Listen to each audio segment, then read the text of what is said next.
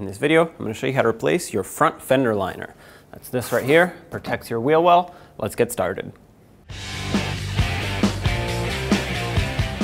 Let's remove the wheel, 21mm socket, remove all 5 of your lug nuts, and then pull the wheel off. Take the wheel off. To start replacing this fender liner, I want to start at the back, right by the front driver's door. Now, of course, if you're doing this on the other side, on the passenger side, the process will be identical. But either way, you'll notice that there are several push clips that look like this, whether yours are still the factory ones or, in my case, someone replaced them already. These break often. Regardless of what you have, you're going to have to take these out.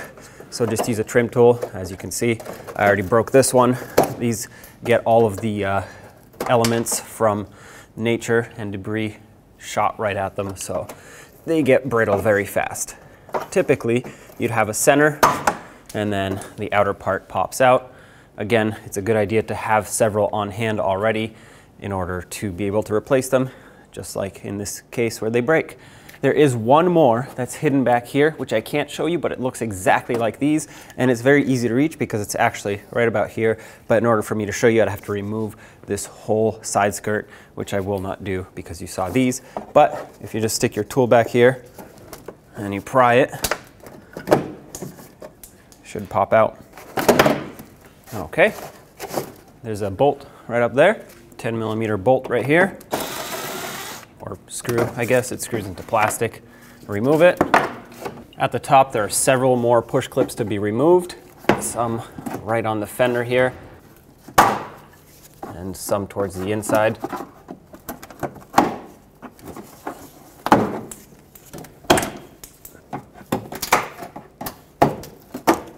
And you'll notice that your fender liner is mostly detached at this point, except for 2 screws underneath here, so let's get those.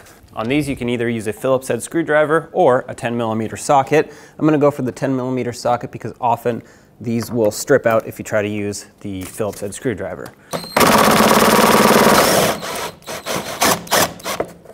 Okay, this one came out, but it's stuck inside the bumper cover. That's okay, we'll leave it there. This one, I tried to spray both, but the rust penetrant didn't quite make it into this one. This one, however, is soaked, so it should come out a lot easier. Perfect. And you can pull the fender liner off of the bumper cover and remove it from the vehicle. There it is.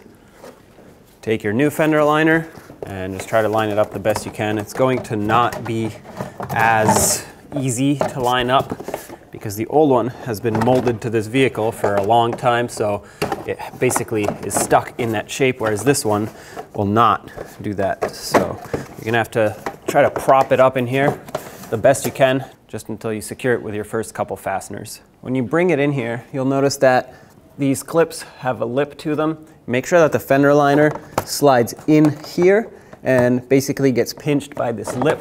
Start the mounting screw, and we'll have to do the same thing on this side here, except this one will go above the bumper cover, not underneath.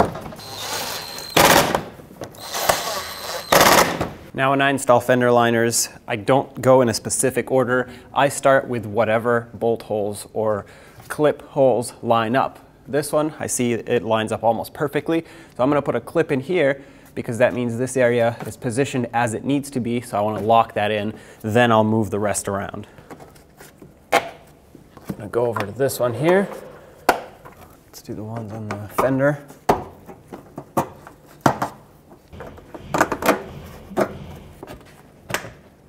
Put back the 10mm screw that went into here. Now let's put the wheel on. Put back all 5 of your lug nuts, bottom them out, and then torque them to 76 foot-pounds.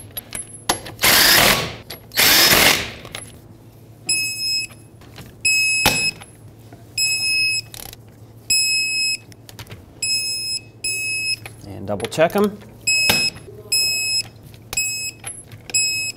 There you go, take it for a road test.